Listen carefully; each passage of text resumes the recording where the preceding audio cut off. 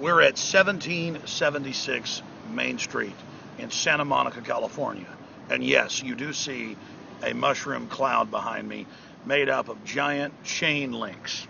This is the home of the Rand Corporation complex, the most important and powerful globalist think tank in the world. Dr. Strangelove, the Stanley Kubrick film made in the early 1960s, is about this organization.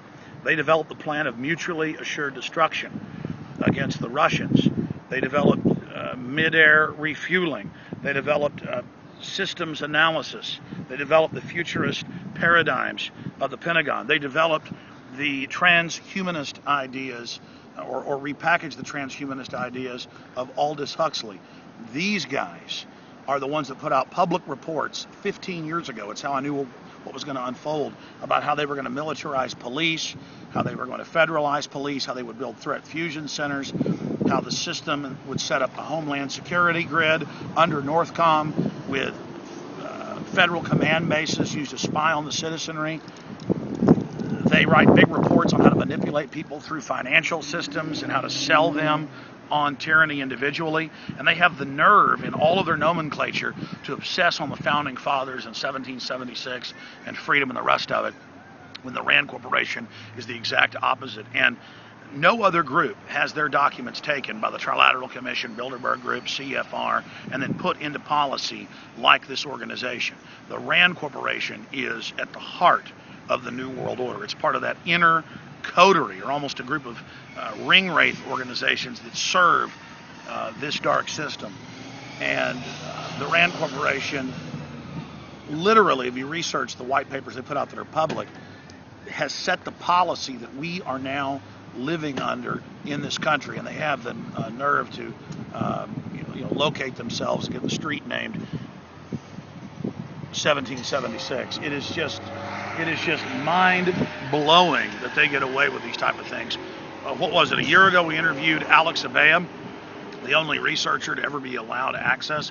They liked some of the previous books he'd written, and so they gave him unfettered access to their archives, and he came away with their own documents that they have an open plan for a corporate fascist world government society with the mega corporations ruling over the planet, and that they develop the PR systems and the economic models to get the population to go along with it.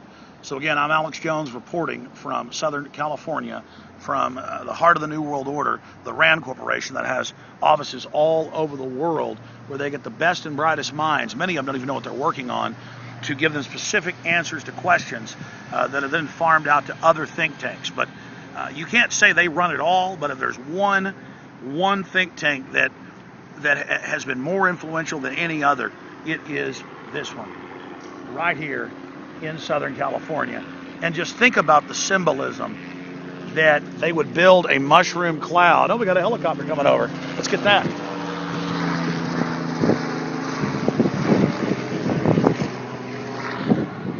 They came up with a plan for SWAT teams under Daryl Gates more than 30 years ago, Special Weapons Attack Teams. The public name is Special Weapons and Tactics, to militarize police. They've developed the drug war program, of course, where the government ships in the narcotics and then wages war against their competition and packs the prisons, themselves owned, the private prisons, by the big mega banks who launder the money, with people working as slave labor for 25 cents an hour, displacing everyone else's job.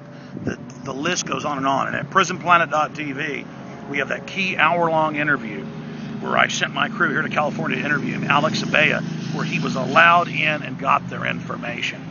And I've talked to a lot of other filmmakers and researchers that have tried to get in here over the years. They failed. And again, they like some of the previous books Abaya had written. They misjudged and miscalculated.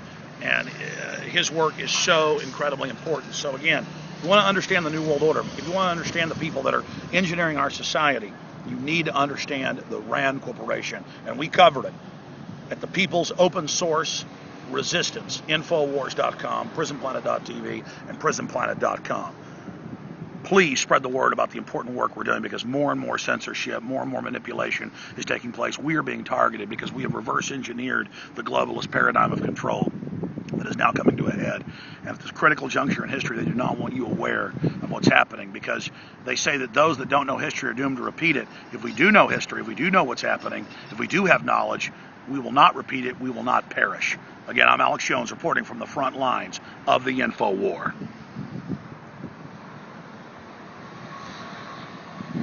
Some close shots of the chains. Yeah.